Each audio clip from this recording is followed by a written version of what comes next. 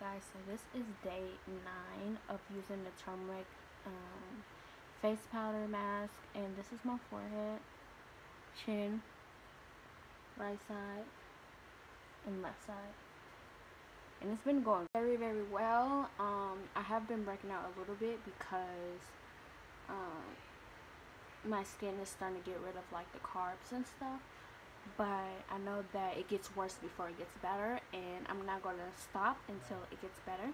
But I've been seeing a lot of clearing in this part and right here. Of course I have a breakout right here and over here, but it's going great. You should definitely try it.